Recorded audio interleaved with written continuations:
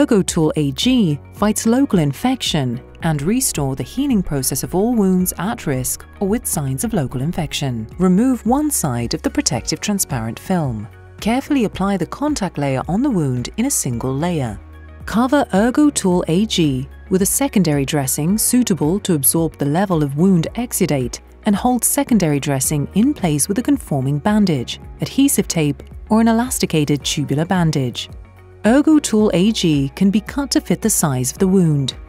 It can be meshed to pack cavity wounds and used under compression. Frequency of change should be adapted to level of exudate.